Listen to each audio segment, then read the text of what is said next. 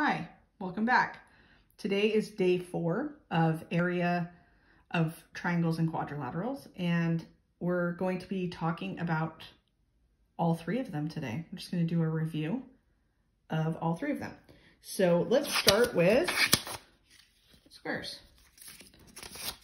Here. See, front and center, squares. Okay, so let me get my handy dandy post-it note here. We're going to do a square that is 7 by 7. So it's going to be 7 inches by 7 inches. Now, do you remember what to do? Because remember, we're talking about all these little squares inside if we cut this up. So it's going to be side times side. So 7 times 7. 7 times 7 is equal to the area. So side times side equals area. And that is 49. It's equal to the area. And I'm just going to move it over here. A is equal to 49. And we're going to call that inches squared. Oops, looks like I dropped my Post-its. Okay. So we have side times side equals area, and we've got our inches becoming square inches. The area is square units. Have I said that enough yet? Hopefully that's starting to be cemented in your brain. Okay, so now let's talk about not squares, but drumroll please. Rectangles.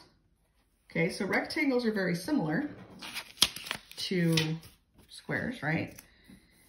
Except we call it length times width equals the area, because the sides are going to be different. So we need different variables in our formula. So that's why we have an L and a W. Where in the square, they're the same. Okay, so we're going to have a rectangle. That is, what are we going to do? 5 feet times 15 feet. So remember, we're trying to calculate all those little squares that would be inside. So we're going to do the length, 15 times the width, 5 equals the area. We don't put the answer to this over here because this is a formula. So we're going to make sure we're plugging in and solving. So 15 times 5 is 75, which is equal to the area. And it's not just 75 one dimension, it's 75 in 2 dimensions. So it is 75 feet squared, or square feet, is equal to the area. Okay, so that was one example for that.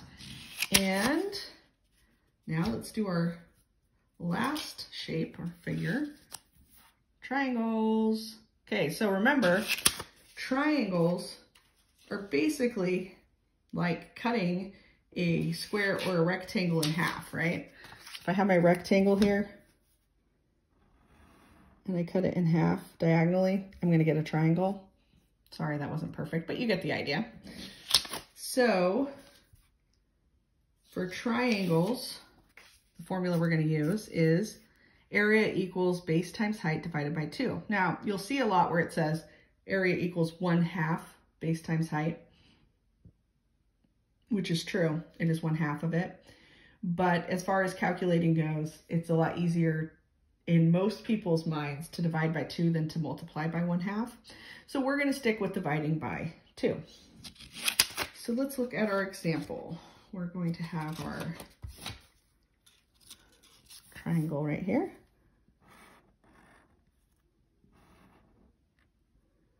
And to find the height, it will have something like this, like these dotted lines. And we'll show you this is a square corner. This is a 90-degree right angle. Okay, and we're going to say this is 7 centimeters by 5 centimeters. So we are going to follow the formula, and it's going to be 5 times 7 divided by 2 is equal to the area. 5 times 7 is 35. So we're going to do 35 divided by 2 is equal to the area. 35 divided by 2 is 17.5. And it's not just 17.5, it's 17.5 centimeters squared is equal to the area. So there you have it. It's just one more step, different than the rectangle, and it's the dividing by 2, because in any triangle, you are essentially half of a rectangle that has the same dimensions. So that's why that works. Okay, well, that should sum it up for you of how to find the area of rectangles, squares, and triangles. And good luck today. You're going to do a mix of all 3 of those.